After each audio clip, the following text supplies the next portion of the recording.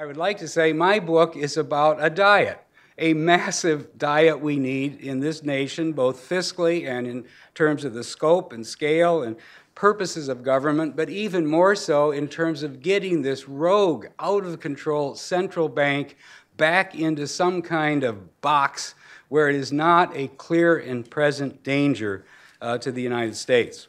Now, I know we can talk about many features of that, but what I'd like to do now is suggest that even though there's 700 pages here and there's a lot of history, that really there are three big ideas in this book that I think are pretty much along the libertarian mainstream. I have been a deviant every now and then on certain issues.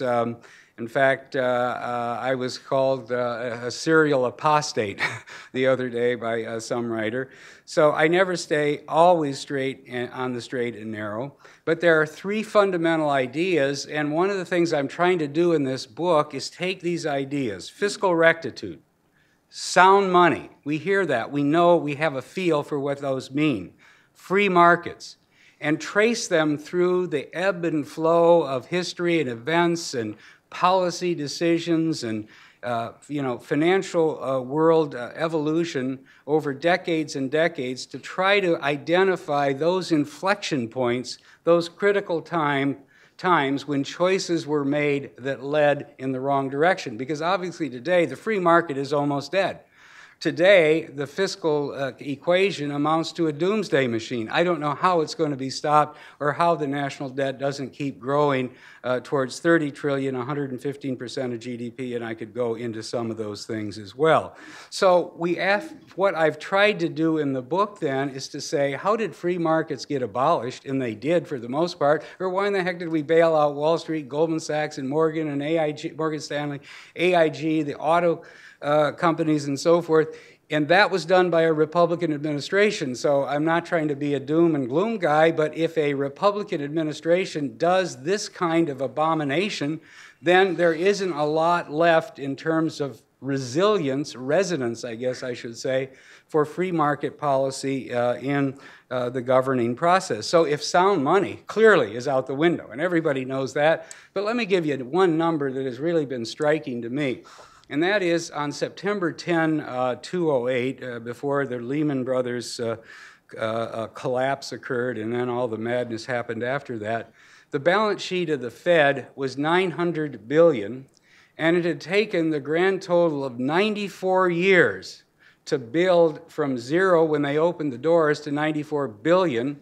And that's important, or 90 billion, because 900 billion, I'm sorry, 94 years, and that's important because remember, the balance sheet of the Fed on one side has assets, mostly government debt, bills, bonds, and so forth. On the other side has the liabilities that the Fed has created. In other words, in shorthand, the money that is printed over many years. Now, if it took them 94 years to print the first 900 billion, and during that period we had some great Fed chairmen like William McChesney Martin. He's one of the heroes that I have in my book. Some spectacular Fed chairmen like Volcker. I really think he was great.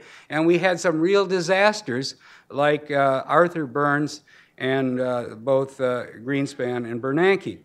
So, but still, if it took us 94 years to get there through good and bad policy, listen to this one. In the next 7 weeks, Bernanke doubled that 900 billion to 1.8 trillion. He was printing money at the rate of 700 million an hour. No joking, those are the facts. You can see it on the Fed balance sheet that's issued every Thursday afternoon. Now, they've got all kinds of excuses. Wall Street was melting down. We can get into that lately. No, the bubble they had created in the first 4 or 5 years was being deflated. The debt that was being liquidated was bad debt. It never should have been there in the first place. So this was a healthy thing going on. And yet, here we are today. And this is why I think the idea of sound money is so lost. A healthy thing is happening. A purge is going on. And yet we have a panic at the Fed. that basically ended up propping up all the assets that were way overvalued as the repo debt and commercial paper market debt and unsecured debt was liquidated. The Fed came in right behind it and recreated the funding for this whole house of cards. Now that is about the worst performance that any central bank could make, and it's led to all kinds of bad things. We can talk about the speculation and so forth. So, if we are today in a world where we have utterly unsound money, where we have a rogue bank that has basically destroyed the financial markets, remember, I think all of you would agree, the interest rate is the price in financial markets. In the money market, the overnight rate is the price of money.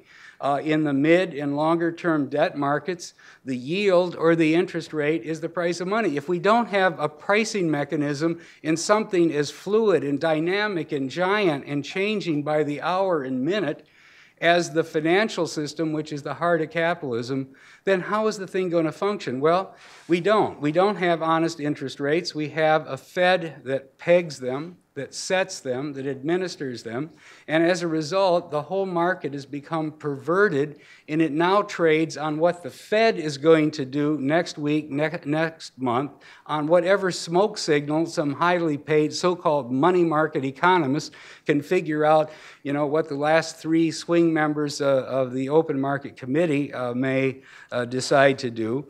And therefore, the market is not discounting the future. It's not discounting risk. It's not discounting the contracts in any particular security that's being valued. It's not discounting cash flow. It's discounting the Politburo, the monetary Politburo of 12 people, and which side of bed they wake up in the morning and what kind of intellectual tick they have this day or that. So it's all in bad shape. The fundamental things that we believe in, fiscal rectitude, sound money, free markets.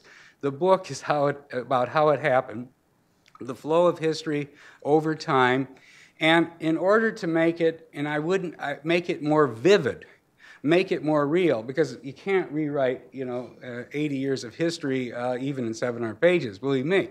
So I have basically tried to pinpoint critical inflection points and some of the great actors who came across the stage, and I've divided them into 18 policy heroes and 18 policy villains, not because I think they were good or bad people, but at these important junctures they made good or bad decisions. They led to the decline, to the undermining and erosion of these three core ideas, or they helped keep them alive.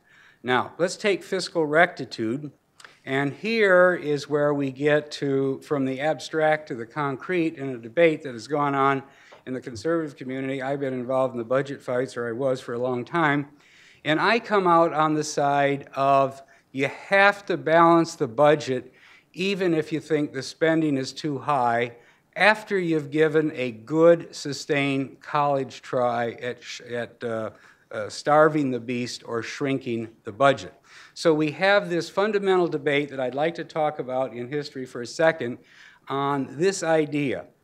What is the right strategic route? Starve the beast, we've heard a lot about, or pay the bills.